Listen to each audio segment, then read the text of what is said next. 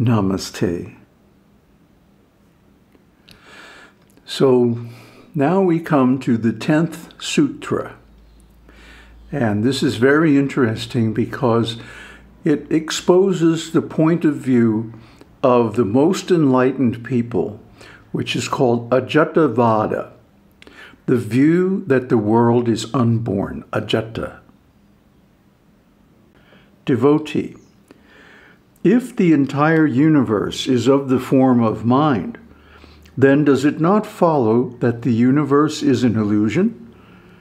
If that be the case, why is the creation of the universe mentioned in the Veda? Mahārṣi. There is no doubt whatsoever that the universe is the merest illusion.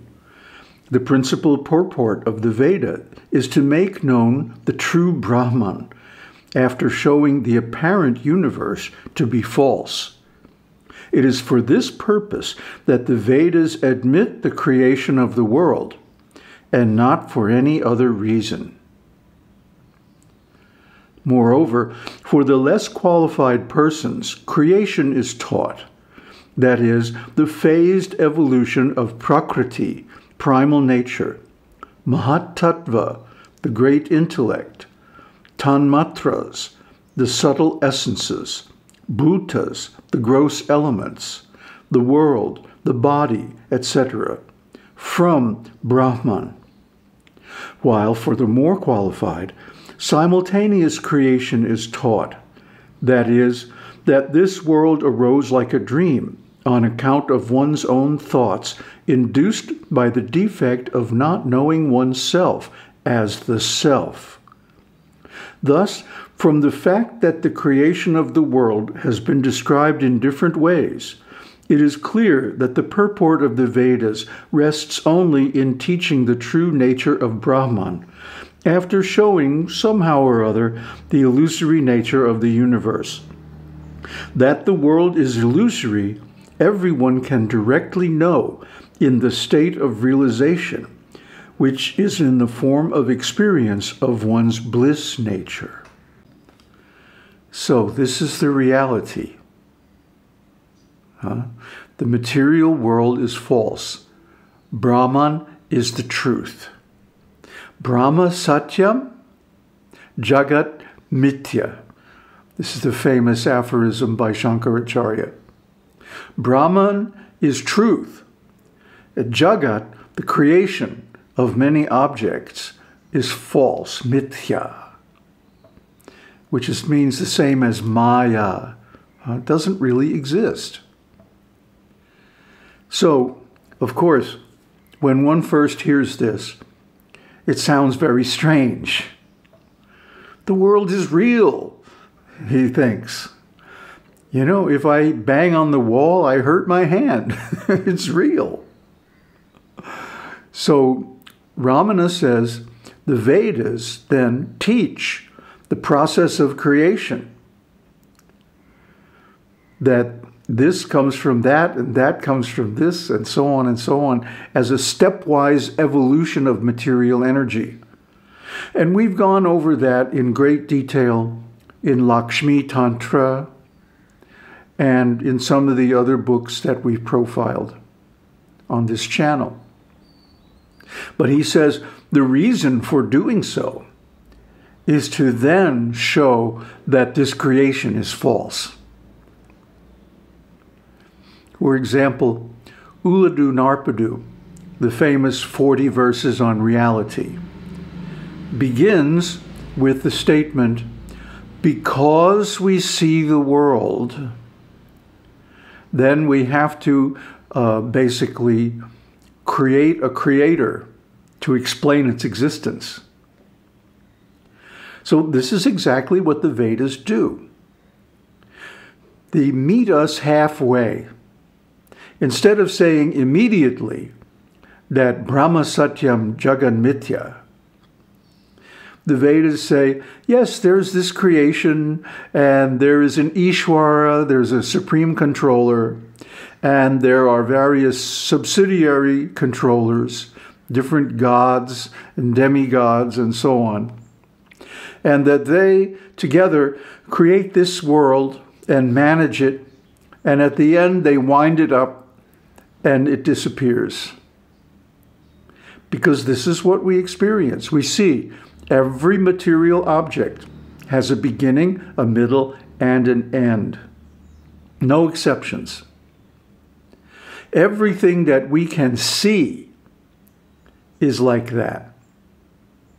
The only thing that doesn't change is the seer. And this is the truth that Ramana is aiming at here. A long time ago, or not so long ago, we did a series on Drigdrishya Vivekaha, which is exactly about this. It means discrimination between the seer and the seen. But in the beginning, this is not possible. It's not intuitively obvious to the casual observer, as the saying goes.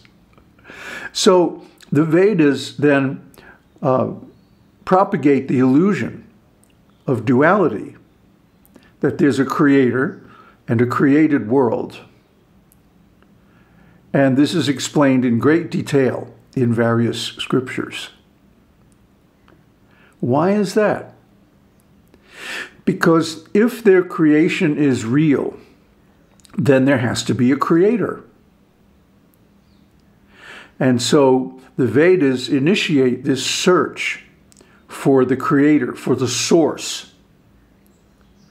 And it goes through many phases, which we have documented in our good old diagram of the 4 states of different consciousness and different yogas that are associated with it.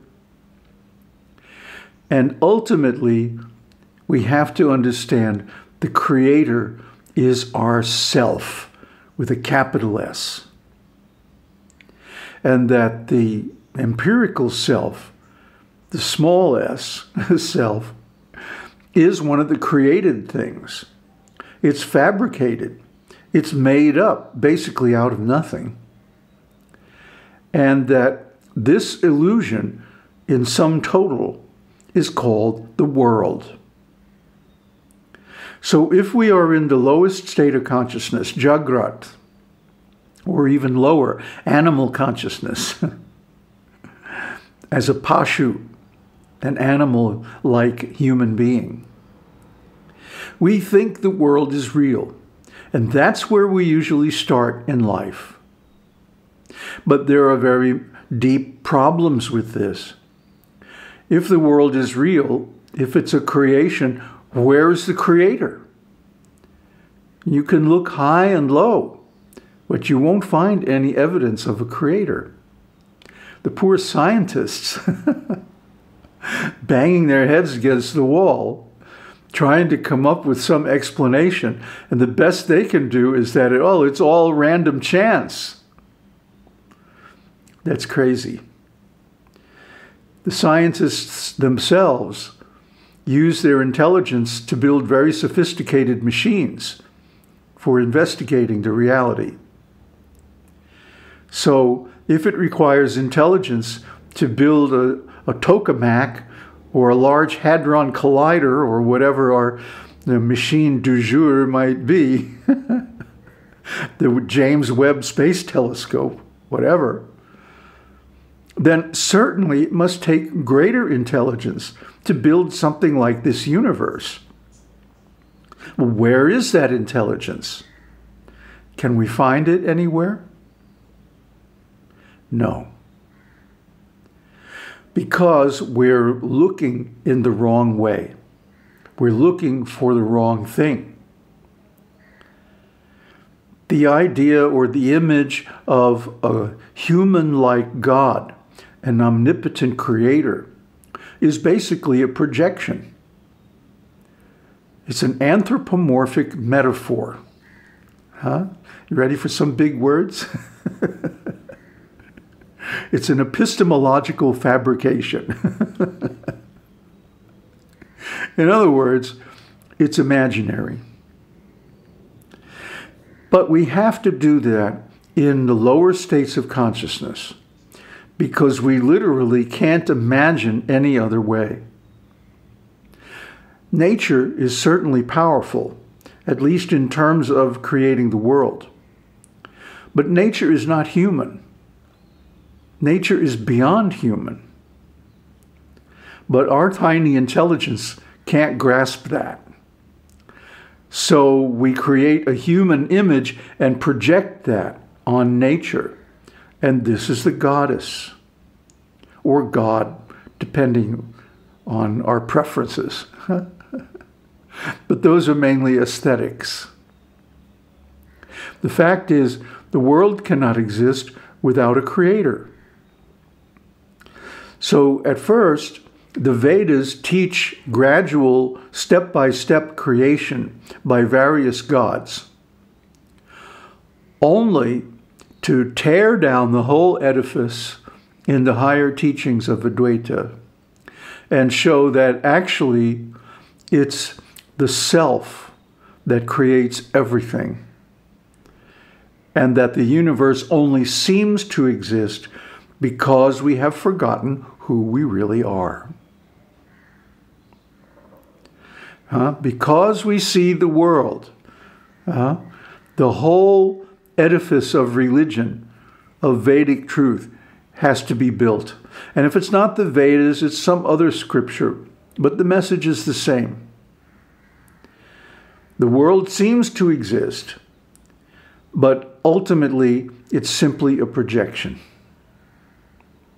Why do we project the world?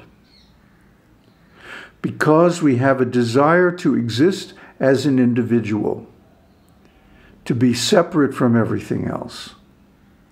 This is our disease. This is our mental disability, our ignorance, our delusion, the Buddha says. He says there's a threefold ignorance: desire, aversion, and delusion. And the delusion is principally that we want to exist as an individual. We want to be separate. This is called egotism, ahankara, false ego, false identity, false worship of a false God, which we create. Now, this is not to say that we advocate atheism. We don't. But for people on a lower level of realization, the theological superstructure is absolutely necessary.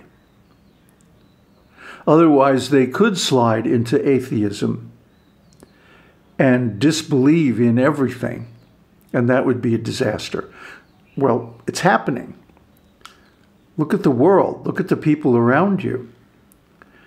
They deny God using the excuse of science, so-called. But science isn't really very scientific.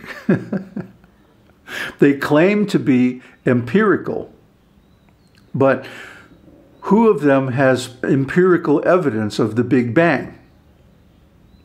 Or who has evidence that consciousness arises from brain function? These are mere theories, postulates. They can never be proved.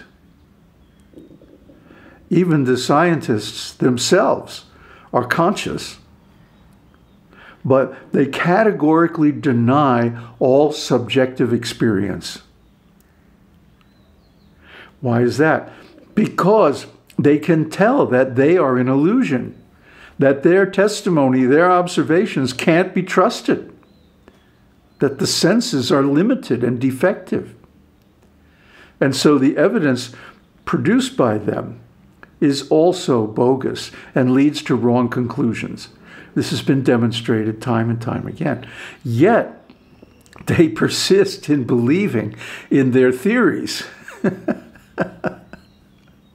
And they go on and on theorizing about things that are completely unprovable by nature. Because we can never go back in the past and observe the Big Bang. But we can go within ourselves and observe how every day when we wake up from sleep, the world comes into existence again. It's simply a long-standing dream. Just like last night, I was dreaming of riding a motorcycle in the rain. And it was fun. Then I woke up and it was 3 o'clock and I had left the fan on. So my body was cold. See? We create the world in our dreams according to our various illusions. And then when we so-called wake up, we find the same kind of world is there, just more persistent, that's all.